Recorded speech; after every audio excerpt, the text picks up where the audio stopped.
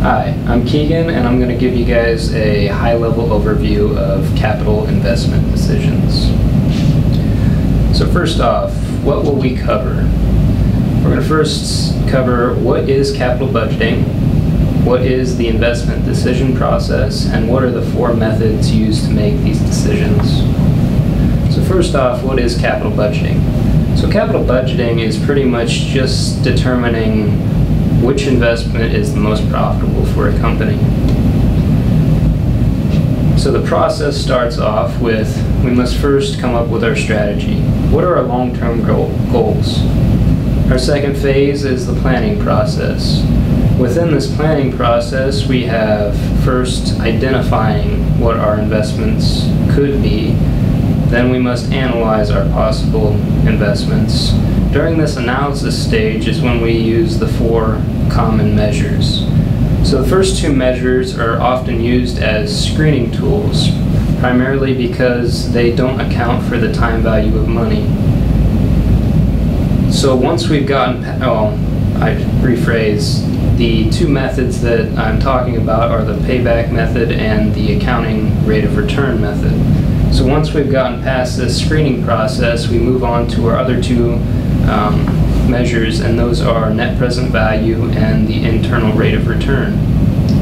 Now these two do account for the time value of money. So once we've computed these last two measures, then we actually apply what is called capital rationing. And all this really means is that we choose between our alternative investments and decide which one is the best place for our money. So now let's look further on the actual methods used. So this first method is the payback method. So this method measures the length of time it takes to recover our initial investment. So the advantage of this is that it's quick and easy. The disadvantage is that it focuses primarily on only covering or recovering our initial investment. It doesn't include any future possible cash flows. So it doesn't actually take into account the overall profitability of an investment. Our second one is the accounting rate of return. Now this measures the overall profitability of an investment over the course of the investment's life.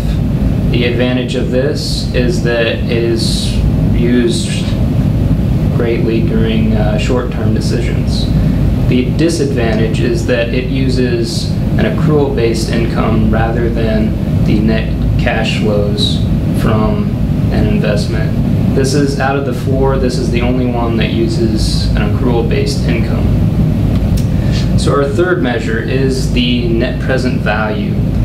This measures the net differences between the present value of net cash inflows and our initial investment.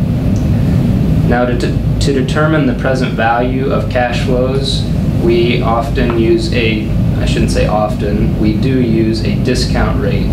This discount rate is often referred to as the required rate of return, and all this really means is that if the investment meets or exceeds this return, then the project is deemed acceptable.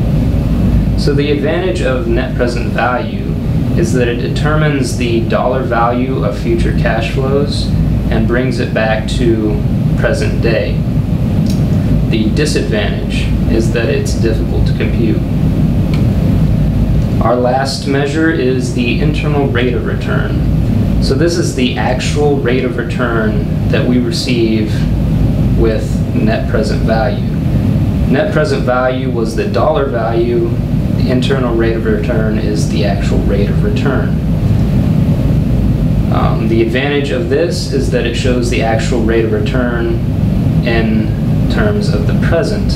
The disadvantage is that it's often difficult to compute and time-consuming.